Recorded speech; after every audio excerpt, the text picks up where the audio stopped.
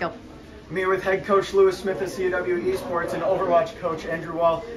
First of all, big 5-map win there, 3-2 Falcons. What are your initial thoughts on that one? Heart rate's still coming down, still decompressing, but like now that it's over, incredible, absolutely incredible win. I mean, we haven't been challenged a lot this season. 7-0, haven't dropped the map, and coming into a brand new environment, in person, crowd yelling, the opposing team 5 feet away, just best win we could have ever scored. Absolutely. Like you said, first ever for Overwatch face-to-face here.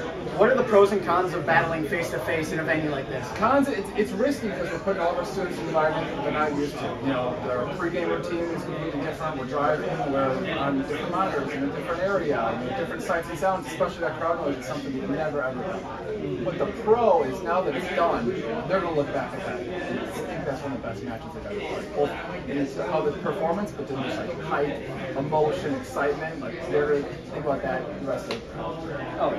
So diving into the nitty-gritty of Overwatch, we saw the Falcons jump out really hot in map 1. Map 2 is a little bit closer, but what changed with Carroll between maps 2 and 3, with them taking maps 3 and 4 pretty heftily?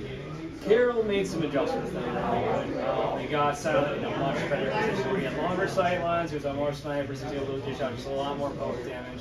Having said that, we adjusted our strategy perhaps a little bit too much. When we got back to our Concordia identity though, that's when we really got back, and I think that's when we took map 5. So what are some of the things that you said in that huddle before map 5 that really hyped up your players, as you can see later? Yeah, map 5, the pregame chat that we had was probably our best strategy chat ever, I would say.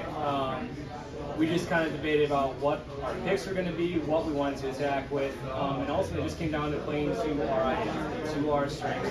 Not trying to match what they do, but going out confidently that us at our best is beating And even adding to that, like with the LAN environment, with it in person, with the crowd, after map 4, we finally leaned into it. I mean, we even said like, all right, we're gonna win one team fight, and we're gonna scream way louder than we've ever screamed. Letting the crowd into just like building up that hype that Carroll was building. We're trying to counter it. And a huge shout out to people who showed up in person, our players, parents, family, friends, everything like that. These people were awesome. They carried us throughout the entire game, especially map 5. So Falcons stay perfect with a win here. What are some keys for the rest of the season to keep that win streak going into playoffs? I think just carrying out this momentum that we got tonight. I mean, tonight was just all about solidifying our identity as a team, boosting that confidence. We know now that we can take any team in this conference. We can push them, we can get that win. I think we're just going to be carrying that momentum from tonight moving forward. No huge adjustments. We took the play Falcons. Falcons remain perfect here with a 5-map win in Overwatch.